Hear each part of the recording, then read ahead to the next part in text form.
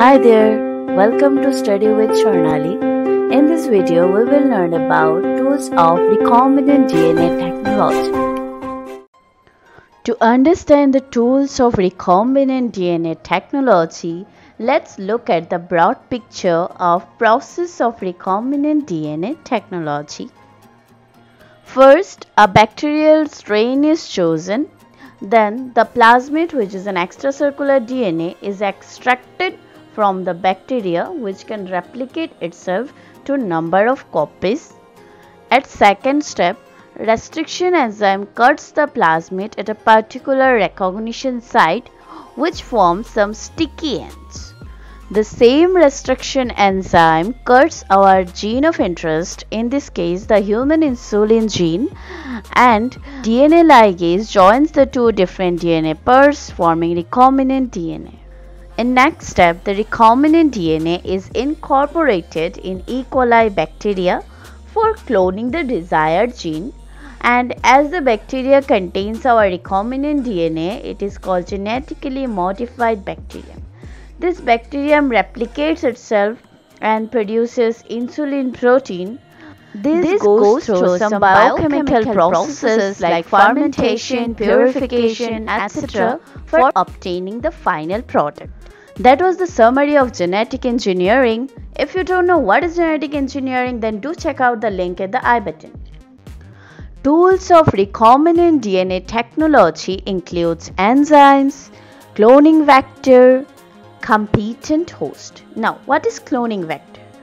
DNA molecules having ability to carry foreign DNA and replicate with itself is cloning vector, like plasmid, bacteriophage, cosmid, yolk, bag, etc. are the example of cloning vector. Now, enzymes. For example, restriction enzyme cuts DNA part of vector and ligase joins the two different DNA together, forming recombinant DNA. To understand the vector, let's take an example. She is Toshiba and she wants to go to her school, but the road to her school is not that good, so she can't go there by walking. For that, she needs a vehicle. Now, she can go to school very easily in vehicle. The concept is quite similar here. Our gene of interest is transferred to bacteria through vector. Let's look at the reasons behind using vector in recombinant DNA technology. Plasmid and bacteriophages can replicate themselves within the bacteria cell and in numerous number of copies. So, they also replicate themselves to higher number. It can be higher than 100 also. This can be a boon for replicating our desired gene.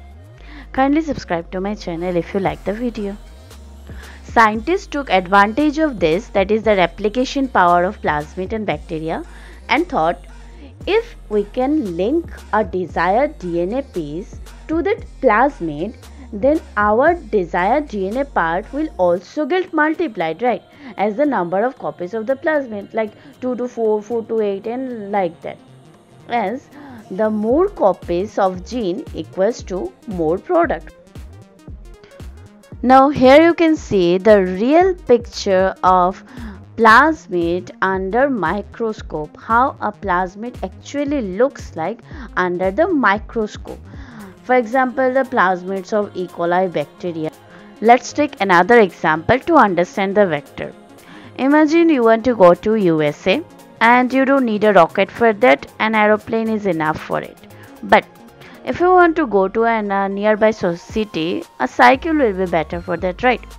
But if the distance is quite more, then a scooter will be better than cycle. But if you want to go to another state, then instead of scooter, a car will be better to travel greater distance. So, depending on the need, you will choose that vehicle which will contain the features for the work to be done. The concept is quite similar here.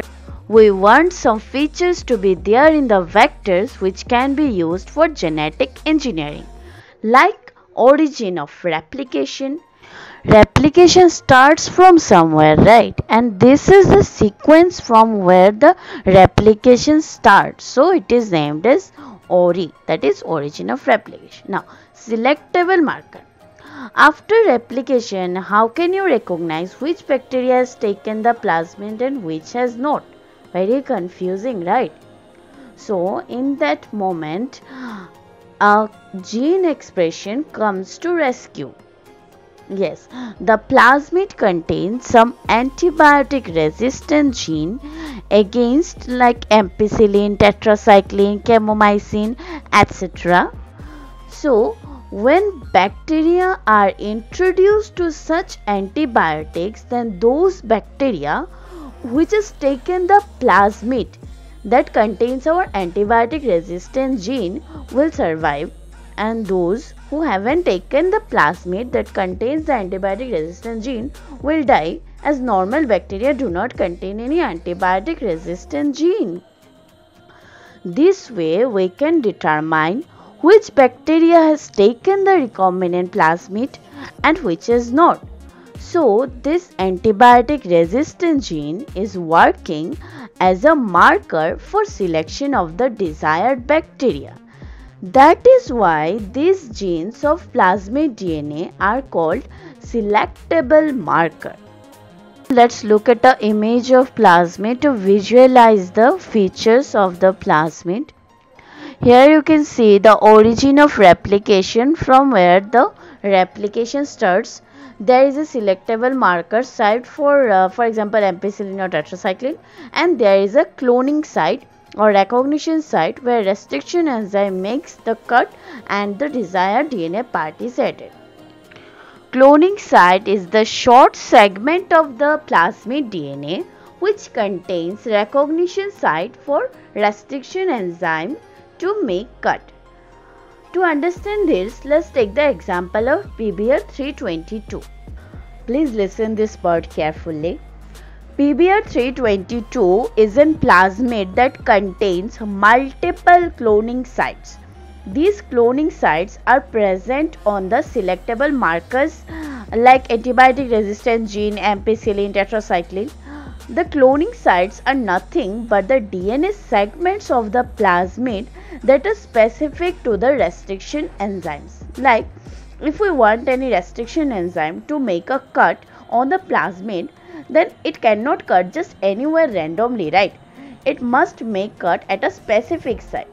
So these cloning sites serves as a specific site for specific enzyme.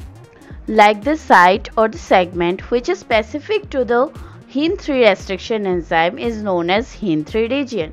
So cloning sites are the sites specific to some restriction enzyme to make cut and join the desired gene for cloning. This enzyme creates sticky ends. If you have any confusion, then do write in the comment section below. I will try to answer all this. And the most fascinating fact is that all these things take place in the test tube in the laboratory. Thank you for watching. If you like the video, do like, share and subscribe.